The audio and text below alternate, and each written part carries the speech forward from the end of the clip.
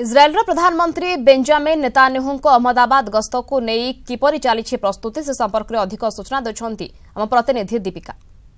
17 जनवरी को पीएम मोदी और Israeli PM Ahmedabad आने वाले हैं और इसी बीच अहमदाबाद में जोर शोर से तैयारी चल रही है। जी हां, अहमदाबाद एयरपोर्ट से लेकर गांधी आश्रम तक दोनों पीएम की सवारी होगी कार जीप में और वहां पे जो जीप है उसको लेकर के यही रास्ता है, वहां से ये जीप गुजरेगी गांधी आश्रम की और ये रास्ता जा रहा है जहां से इजरायली पीएम और पीएम मोदी ओपन जीप में जाने वाले हैं। आप देख रहे हो ये जो स्टेज है, यहीं पे गुजराती जो कलाकार है वो परफॉर्म करने वाले हैं। इसी रास्ते से गुजरते हुए पीएम मोदी रोड शो करेंगे, लेकिन ये जो स्टेज है वहां पे गुजराती कलाकार है वो परफॉर्म करने वाले हैं। इसी स्टेज पे ऊपर अलग अलग झांकियां भी होगी। आपको ये बता दें कि गांधी आश्रम में खास तौर पे पीएम मोदी इजरायली पीएम को एक चरखा देने वाले हैं और बाद में बावला स्थित जो जगह है वहां पे एक बिजनेस मीट भी होने वाली है। उसके बाद की बात की जाए तो साबरकांठा की और जो प्रांतिज इलाका है वहां पे दोनों पीएम की खास चर्चा होगी। खेती को लेकर के वो खास चर्चा करेंगे। ये सारा प्रोग्राम और इसी के बीच 17 जनवरी एक दिन